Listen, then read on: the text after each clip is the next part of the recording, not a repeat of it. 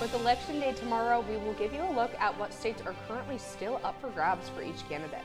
And we will also tell you how states are preparing for possible trouble after the presidential election is announced. Murrow News 8 starts now. From the Northwest Public Broadcasting Studios on the campus of Washington State University, this is Murrow News 8. Hello and welcome to Murrow News 8. I'm Brooke Bovenkamp. And I'm Olivia Mayo. Election Day is tomorrow, so remember to make your vote count by having your ballot deposited or postmarked by tomorrow. Election help is available from 8 a.m. until 8 p.m. at the Whitman County Election Office in Colfax. Ballot boxes, replacement ballots, and accessible voting equipment is all available.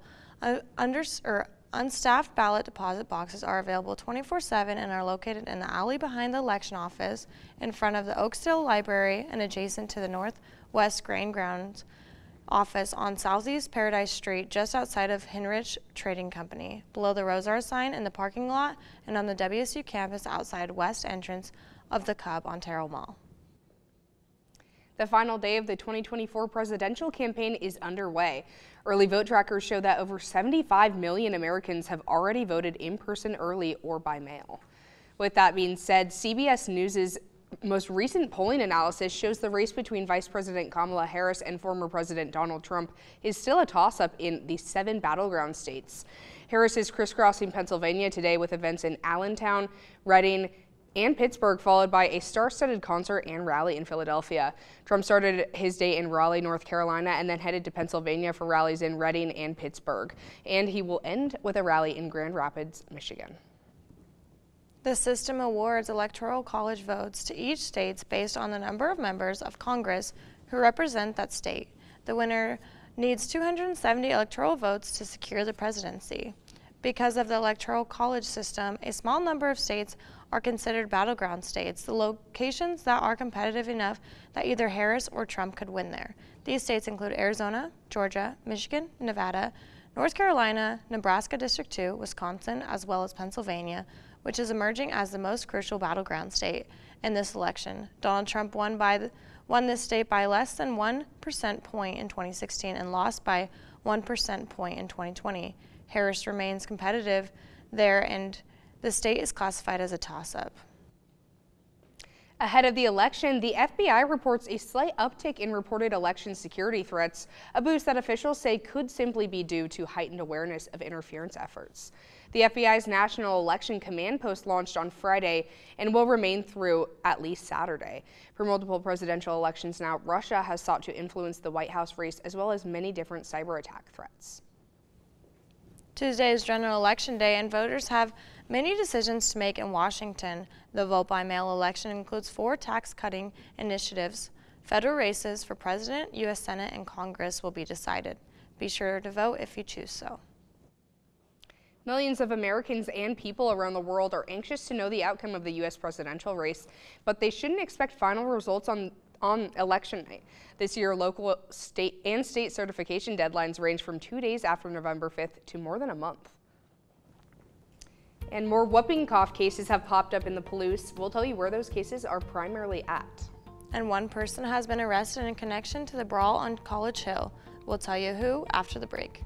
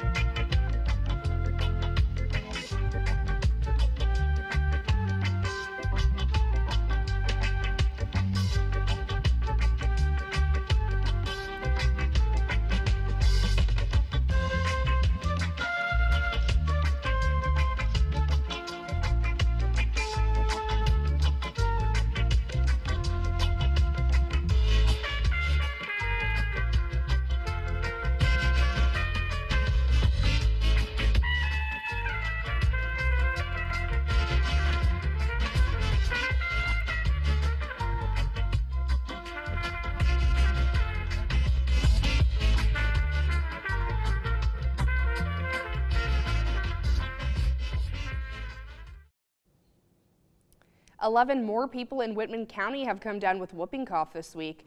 Whitman County Public Health reports that 48 local residents have contracted the illness.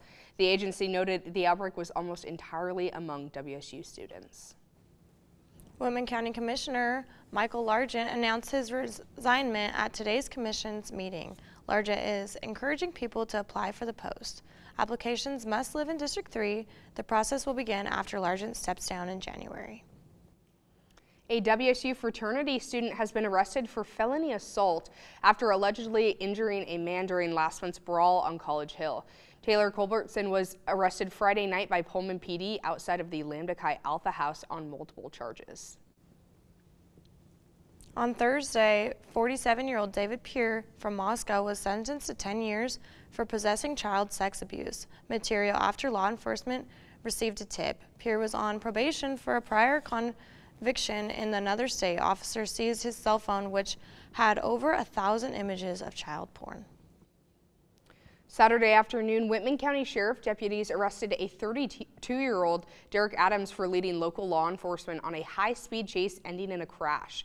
Adams is being charged with felony warrants, second-degree assault, and vehicle theft.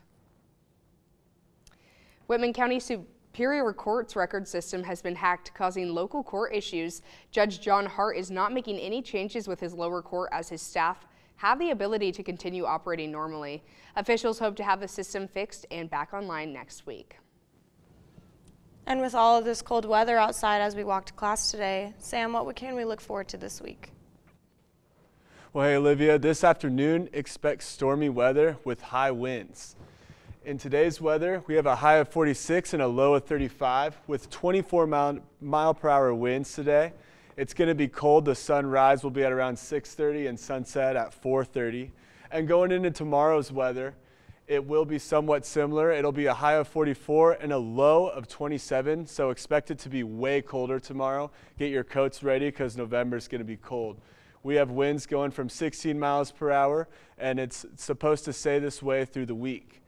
Going through the whole state here, it's going to be rainy in Olympia with a high of 54 and a low of 44. Seattle's 57 and 41 with a little bit more sun, but it's still going to be pretty rainy over there.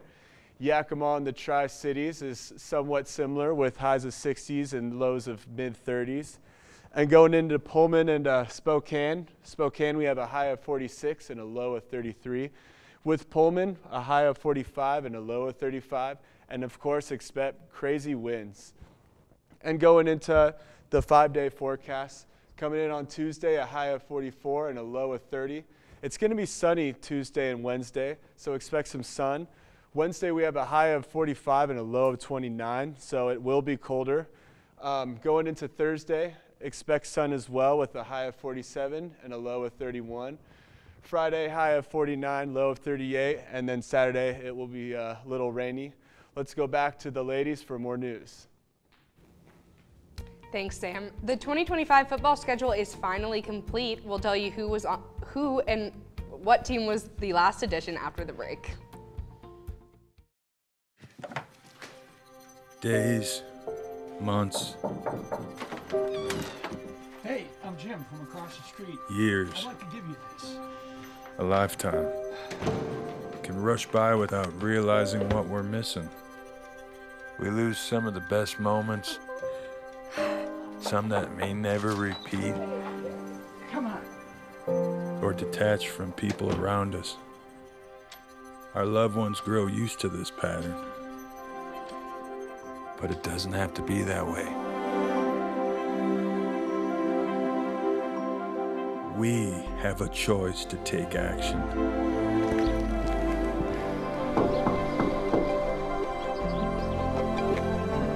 It's never too late to live a full life again. Hear how many of us Vietnam veterans have managed our mental health and reconnected with our families. Visit maketheconnection.net to find out more. Washington State Athletics announced Friday that it has added a road contest at James Madison University to its 2025 football schedule. The game at JMU is scheduled for November 22nd in Harrisburg, Virginia, marking the first meeting between the two programs. The addition of James Madison finalizes the WSU 2025 football schedule, which includes 6 home games and 6 road games. The football team plays at home this week against Utah State. WSU is currently ranked 20 in this week's AP poll. WSU basketball is back. Women's basketball will host Eastern Washington at Beasley Coliseum in the team's 2024-25 season opener today. The game will tip off at 4 p.m. WSU hits the road to continue their non-conference slate at Stanford on Thursday, November 7th. WSU men's team will play right after the women's today. The Cougars will welcome the Vikings of Portland State to tip off at 8 p.m. to open their 2024-25 season. Isaiah Watts and Parker Garrett's return as the only remaining student athletes from the 2023-24 roster, which reached the NCAA tournament second round. The Washington State Cougar team defeated San Francisco Dons 1-0 Saturday night in San Francisco. WSU true freshman Campbell scored 46 seconds into the match, which proved to be the game-winning goal in the Cougars' final road contest of the West Coast Conference play. Looking at tennis, senior Hanny and sophomore Martina each posted straight sets wins to lead Washington State during the final day of play Sunday at the Ducks Invitational at the Student Tennis Center. With only singles being contested Sunday, the Cougars faced Boise State, winning 2 of their 5 matches. In rowing, the Washington State rowing team wrapped up their fall portion of the competition Sunday morning at Lake Washington. The Cougars opened the day with women's collegiate 8 heat. WSU placed 5th, the Washington Boats, and just 0.4 of a second behind 4th place Gonzaga. Washington State cross country freshman Curie raced into the 2024 West Coast Conference Cross Country Men's Championship Saturday morning in California, as the Cougars claimed 3rd in men's and women's races. Freshman Chepta led the Wazoo women's with a 3rd place finish, as both WSU squads finished 3rd in the team standings. Thanks, Olivia. Coming up, we will take a look at the National Day for today, and for all of you with a sweet tooth, we'll tell you what it is next. Feels like no matter where you look, the state of the world's getting worse. Oceans full of plastic, an endless amount of waste, an impossible task ahead of fixing our beloved planet. But change can't happen if you do nothing. So here's where you should start. Reduce. Why? Because Americans produce more than 200 million tons of waste every year, and you don't want to add to that. Reuse. Why? Because reusing and repurposing cuts back on unnecessary waste, and it gives things a chance at new life. Recycle. Why? Because recycling creates jobs, it helps our community, and it helps our planet. And after doing all this, what will we be left with? We'll be left with a planet that will slowly start to heal. We'll be left with more money in our pockets. We'll be left with more opportunity for work. And most importantly, we're left with hope for the future. So reduce, reuse, recycle. Today is National Candy Day. It's a day to celebrate with your favorite candy goodies. And you know, as those basketball games are starting today, I will probably head down to Beasley, grab a little sweet treat, some candy, and watch the games. Yeah, for sure. You guys gonna get some candy in today? Yeah, you know, it seems like lately after Halloween, all of my teachers were trying to get rid of their Halloween candy, so I ended up with quite a bit. Perfect. Still have some in my bag. Thank you, Marvin. I have a couple. And you, Sam, are you gonna get your little sweet treat in today? I'm a Mike and Ike's guy, so Okay. I'm gonna go with Mike and Ike's Yeah. for sure today. Yeah. Have you ever had the sour Mike and Ike's? Those might be my favorite. They're so good. Little I sours. love sour Mike and Ike's. Sour candy is my favorite for sure, and then I kind of like the chocolate, but I'm big on like gummy candy. I don't really like chocolate as much. No, me I neither. don't know. Well, thank you so much for tuning in, and catch us next time on Wednesday. Have a great night.